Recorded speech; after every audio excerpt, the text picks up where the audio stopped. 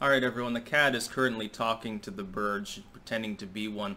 It's time to analyze what I think is likely to happen at this final presidential debate. It would be the third, but it's only the second, because the second one they decided to cancel it because Trump had COVID.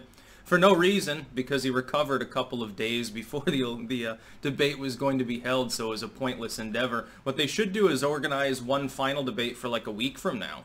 Like 4 or 5 days before the election. Why can't they do that? They could do it digital only. Trump would probably be game to at least have a third debate, even if it's in a shitty format. Not that it'll be any less shitty. Now what's going to happen is it's going to be basically the same format as the first one. The only difference being that the microphone of the opponent is muted during the first 2 minutes of a response.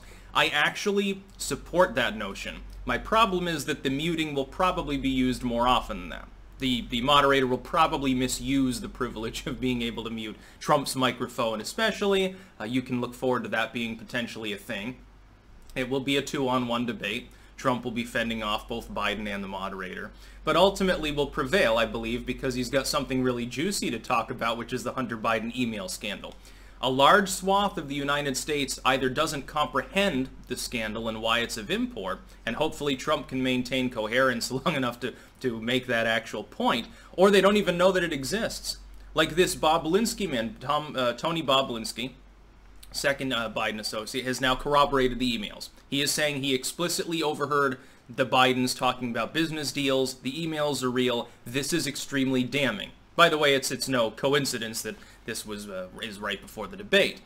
That being said, most Americans don't know that because most Americans don't read the New York Post, watch Breitbart, or watch a handful of alt-tech geared content creators at this point who are actually talking about the issue. They watch CNN.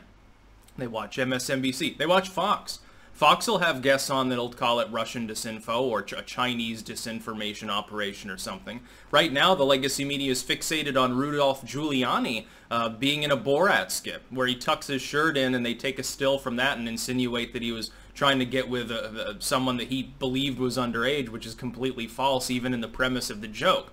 They're not going to talk about it to the audience, so this is Trump's final moment. This is the final moment in which Trump will actually be able to get out to the public the fact that Joe Biden used his influence as VP to illegally squash a due investigation into a company that his son happened to be getting millions of dollars from. That is a major scandal. And it's not a phony one. It's not like Trump tax returns. He paid too little in taxes by using tax incentives and tax breaks that were handed to him by previous incarnations of the government long before he was in politics. Oh my goodness. Oh my goodness, he took advantage of the totally legal tax code and paid too little in federal income taxes. I wish I could pay just $750. Jesus, that would be wonderful. I could buy a house. Instead, I'll have to wait a number of years and make a down payment, I suppose. Kamala Harris swears she's going to get rid of $10,000 of my student loan debt. Some fucking good that'll do me, because I'll pay that back out in taxes probably with Biden's tax hikes. Anyway, I would predict that ultimately Trump will prevail. In fact, it's arguably better for him with the muting microphone thing, because at least for that 2-minute segment, Biden will be able to make mistakes without being perturbed by Trump, which means it's taken off the table. Well, he's being antagonized and bullied, so he stammered a little bit. That's been the go-to excuse, really, for the first debate. He can't make that excuse now. He can only blame himself. So this gives Biden 12 total minutes to make mistakes, and of course he has difficulty going 12 minutes without doing so. And it forces Trump to back off during those segments and stop windmilling and running around in circles verbally and actually stick to his focus and topics.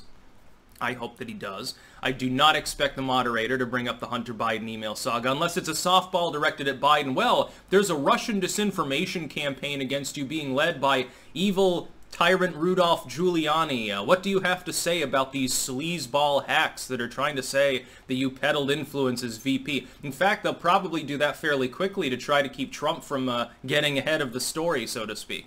They probably will, if they bring it up at all.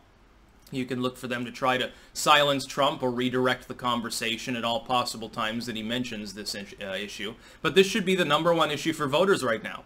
Do you want a president who has been compromised by a bunch of Ukrainians and Russian energy investors and possibly by Beijing? Or do you want the president we've got now, who by all accounts is reasonably independent?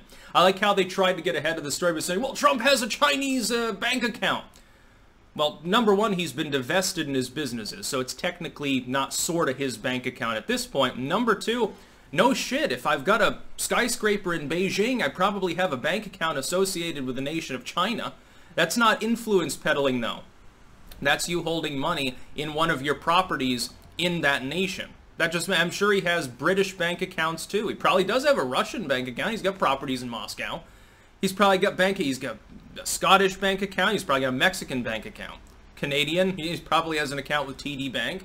That's the way that when you're worth $3+ billion and you have 100 properties around the world, when you have condos and skyscrapers and golf clubs and resorts and shit, yeah, no shit, you have more than one bank account.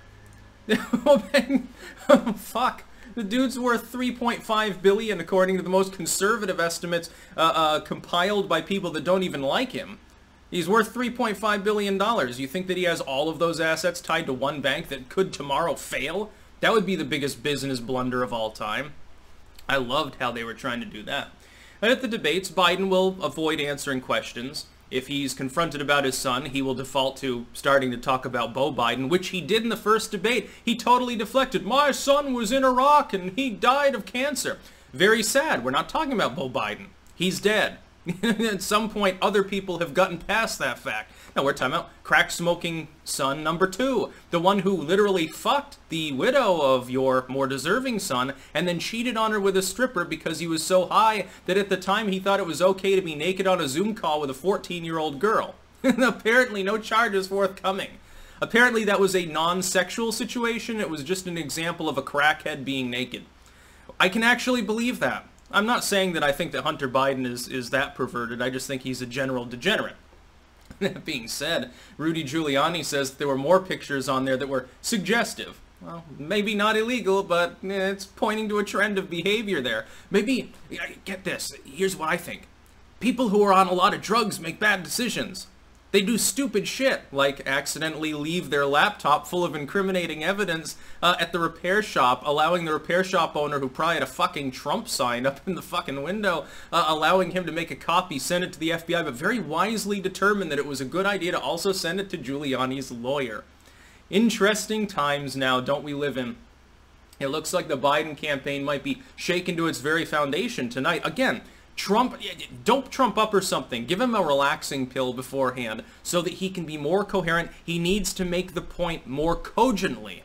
Because the people he needs to sway, the independent voters, they're not taken in by the usual Trump bants. I like him. I understand what he says, although I don't necessarily like his delivery sometimes. But he gets the point across to me because I analyze politics for a living and I sort of understand Trump. I understand Trump because I have to study his patterns of behavior in order to analyze the political situation involved with Trump. The average person doesn't, especially independent voters. If a voter right now is undecided, then it's because they don't know anything about the Hunter Biden story. If Trump can make the swing to them, make the pitch to them, hey, my opponent is provably corrupt. We've got all the fucking evidence. We've got several people corroborating that evidence. He's not even straight up denying it. He's just calling it a disinfo campaign. Wake the fuck up. Obviously, in not those words. Although it'd be interesting if he were the first presidential debater to say fuck on stage. He's the first one to address his cock size. He did that during the Republican primaries when queried by Marco Rubio about his hands, which people thought was hilarious at the time. What we need is a breakout moment for Trump, sealing the deal on the election. Right now, while he's ahead, in my estimation, again, Hillary and Biden about the same in the top battleground polls, with a higher enthusiasm gap this time, with early voting results pointing to, at least in some states, a slight advantage for Trump. Like in Florida, I think Trump's already gotten it. Pennsylvania, Michigan, not so much. I think that he's ahead. I would give him a 75-80% chance of being reelected today. But he can push that up to 90-95% just by having a really good debate performance and finally driving another nail into the coffin of the Biden camp by forcing him to address fully the issue of Hunter Biden. Right now, you've already got Biden apparently lagging off back down in the polls. Trump is evening the gap. You've got a week and a half until the election. It is enough time for a significant swing in polling. But Trump has got to do just a little bit more. And he can't flub it like it. The first debate technically was a wash for him. Biden technically won by default just by not shitting his pants on stage. Now that he's accomplished that, Biden just doesn't have to make any major mistakes in this one. The first time he had to make not even any moderate mistakes. He stammered off a couple of times, and of course he contravened himself constantly and lied the whole time, but his voters don't care. Independent voters, if they haven't already decided, they don't apparently care that Biden's a chronic liar. But they probably will care about the Hunter Biden email story if they can get straight reporting on it. Be interesting. The moderator will almost certainly attempt to fact-check Trump on the story. Say, well, that's been debunked by the Washington Post. Oh, well, the Washington Post, owned by Bezos. He's a big fan of mine, says Trump. He can brush aside those attacks, but he's got to remain cogent. That's about all. Peace out.